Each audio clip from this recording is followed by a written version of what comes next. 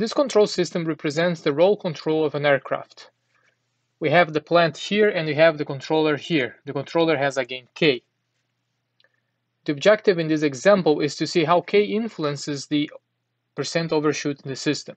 We notice that this is now a third order transfer function. When you find the y over r, this will result in a third order transfer function as you see here. Unlike the past examples, this is now a third order transfer function. I have written here the transfer function y over r, and you see now that the highest coefficient in the polynomial here is 3. The tools that we developed to calculate overshoot and settling time were derived from a second order differential equation. And the way you're going to approximate a second order transfer function from a third order is through the use of the concept of dominant poles. Now let's look at the location of poles for different control gains. I went ahead and replaced K with the respective values here and found the roots of this polynomial, which are the poles of the transfer function. When K equals to 0.7, we see the poles here, and they are all real numbers. This means that the time response to a step input will be an exponential function. This also means that the percent overshoot for this specific control gain is 0. There is no overshoot because we are dealing with an exponential waveform.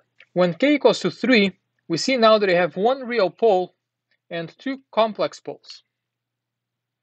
These complex poles now are the dominant poles because the real part is smaller than the other real pole here.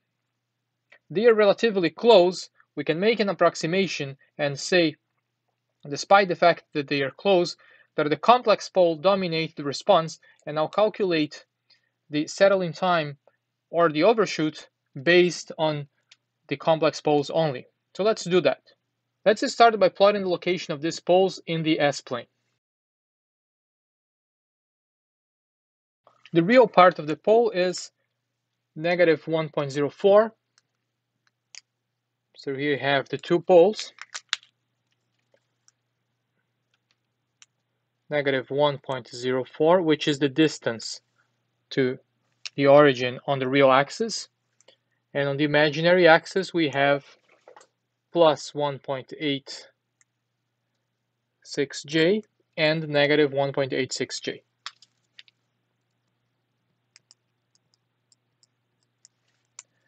Now, based on the location of the poles, we can determine the natural frequency. And as we saw in the lecture, the natural frequency is this distance, the distance from the pole to the origin of the imaginary plane. This distance here can be easily calculated. This is omega n, and omega n is square root of 1.86 squared plus 1.04 squared, and this gives 2.13 radians per second. This is the natural frequency of the system when K equals to 3.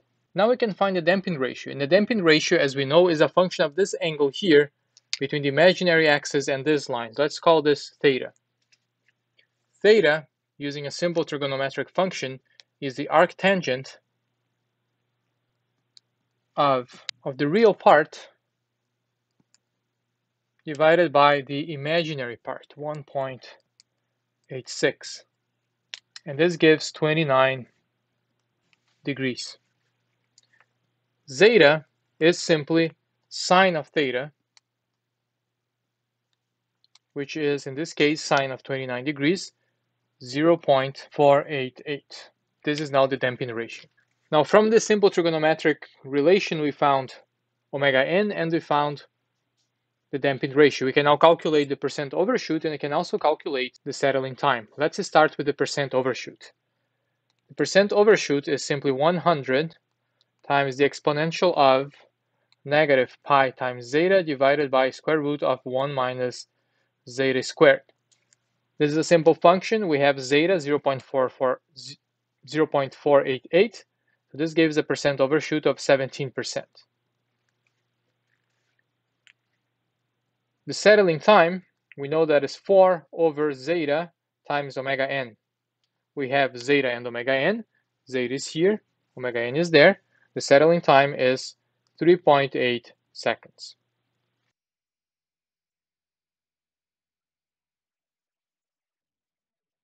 Now let's repeat the problem for k equals to 6. Again, we're considering only the complex conjugate poles. So let's plot them here, imaginary and the real axis. The real part this time is 0.74, and the imaginary part is plus minus 2.81 j.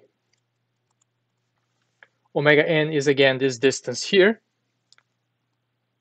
and let's call this angle theta.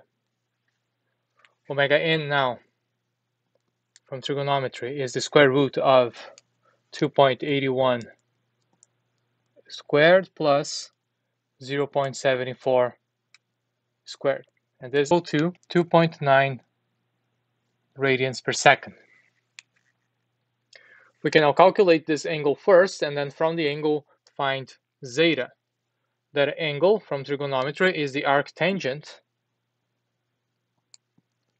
of the real part divided by the imaginary part. That is 0.74 divided by 2.81, and that is 14 degrees. Now zeta can be calculated as sine of theta, sine of 14, which is 0.25. With zeta and omega n, we can now determine the percent overshoot and settling time. For the percent overshoot, same formula again. And this time the percent overshoot is 43%. Notice the percent overshoot increased, the damping ratio decreased. The settling time is 4 over zeta omega n, and in this case that is 3.4 seconds. Percent overshoot increased, but now the settling time decreased.